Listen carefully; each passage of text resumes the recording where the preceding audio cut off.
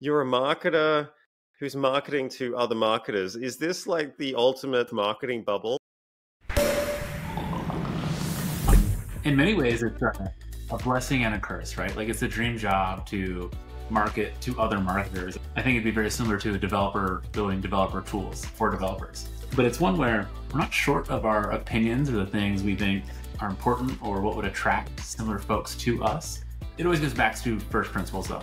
Getting out there, talking to your customers, understanding their use cases, using their own words in your marketing to best represent them, experimenting, knowing that even though we have strong opinions, we might not be representative or indicative of all. Just leaning into someone who joins, coming in with a fresh perspective, knowing that we're probably too close to it over time and that someone new to the team has new ideas, new insights. They're experiencing this for the first time. And that's the same experience so many of our customers or prospects have.